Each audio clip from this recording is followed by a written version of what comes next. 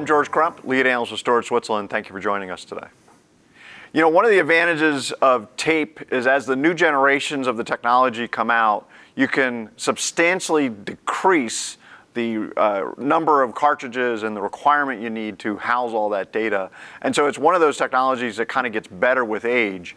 And so one of the customers that has gone through that recently is Noah, and joining me is Alan Hall from there. Alan, before we jump too much into the migration thing, talk a little bit about what Noah does as a global sort of responsibility or a U.S. responsibility. So National Oceanic and Atmospheric Administration, we're responsible for environmental awareness data, basically. So weather, for example, is a critical part of our infrastructure to alert for life and property and to protect life and property, basically. That's our biggest mission for us right now. So those pictures of the big hurricanes rolling in, that's you guys taking those pictures, It is. Right? It absolutely is. And feeding all the data so we can make the predictions and all that kind of good stuff. All right, so obviously all that data is probably coming in off of satellites. Talk a little bit about, before we jump into the architecture, because I know we talked earlier, talk about how much data you're pulling in on a daily, yearly basis. On a daily basis, it's about 6.4 terabytes per day, about 3 petabytes a year of satellite data, mostly satellite data. There is other smaller data sets, but satellites are our biggest chunk of that. Okay, so then you started out, you've got drawn up on the board there, you had a 3400 LTO6 tapes with that housed 10 frames. There's about 10 frames.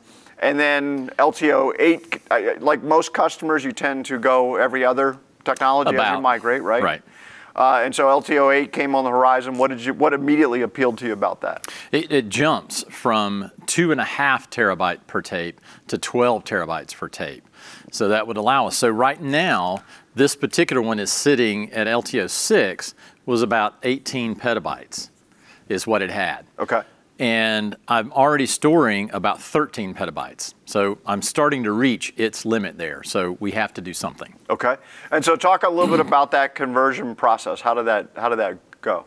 It went very, very well, actually. Okay. We would pull the data back to disk and then rewrite it on an LTO tape. Okay. And so then you had like a temporary scratch disk area, I guess. Yes. And then I know that when we were talking earlier, you talked a little bit about repacking. That's a term that maybe not all of our viewers are familiar with. Can you explain what that is? Repacking, it just means that we're taking the data. A lot of times, and this doesn't happen for us too often, but a lot of times if you delete data, it leaves holes in the tape. Okay. And so we repack to get as much data on the tape. So we're using as few tapes as possible. In this case, the repacking to an LTO8, what we did is we generated a list of date-specific files and organized it by date, so that when we disseminate, we always disseminate by date, so that we have as much data from a particular date on one tape, so that we have to load as few tapes as possible. Oh, okay. So that makes a lot of sense. And so, just like kind of a side, I want to take us down a little bit of a rat hole here. But one of the things we always hear about tape is it's not reliable. Well, it sounds to me like you just did a whole bunch of restores and a whole bunch of backups, essentially, as part of your migration, because it went from LTO6 to disk, from disk back up to LTO8. Yep. What's your results as that process? We had absolutely 0 tape errors. There were no tape errors. Some of these tapes were from May of 2013. Okay. And pulling them back, putting them in disk, and putting them back out there, and then on the LTO8s. And then we go through a process to verify that the LTO tapes, on all of that, we verify the checksums, and we had absolutely 0 tape errors. So at a minimum, if I'm doing my math right in my public school education, that's 3,400 mounts and restores, essentially, that went flawlessly. And then I'm assuming then we're going to talk about how many tapes you need in LTO8. Right. So talk about what the new environment looks like after going to LTO8. So after LTO8, it looks, I mean, it's still the 10 frame.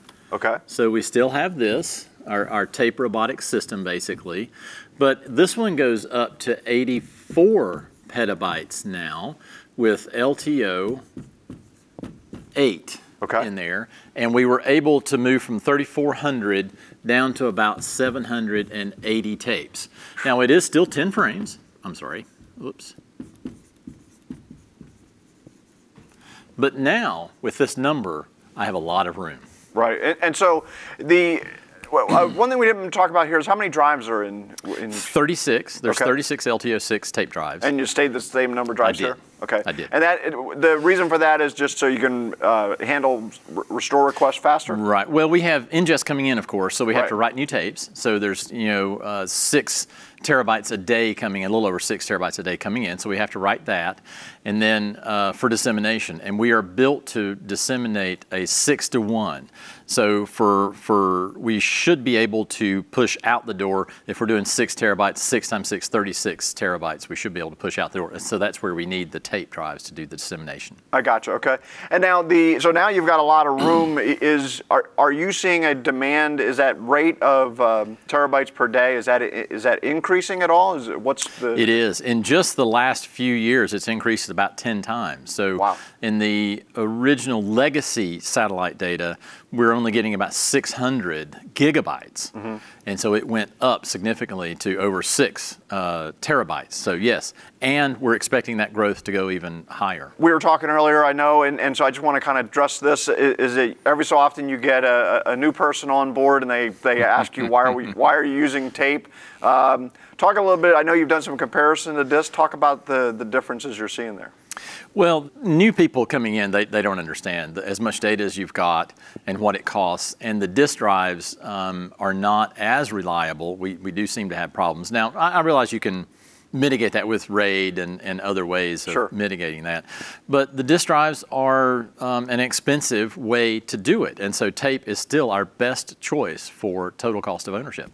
And then the other advantage you have here is because, especially in your guys' situation, it's a very low recall, I would think, environment. So it's sitting there not drawing power or anything. It's just sitting on a tape shelf or at your other site, right? And it's air gapped. Yeah. Right, and so then you're protected from anything else, because I'm sure you get cyber attacks just like everybody else does. We do. We absolutely do. All right. Well, Alan, thanks for joining us today. Great, perfect. Thank you. You're welcome. So there you have it. Again, one of the big advantages of tape is as the generations continue to advance and they get faster and more dense, you can do things like reduce from 3,400 tapes to 780 tapes. I mean, that's a huge savings and gives, in the case of NOAA, a huge opportunity for continued expansion. Thanks for joining us. I'm George Crump, lead analyst with Storage Switzerland.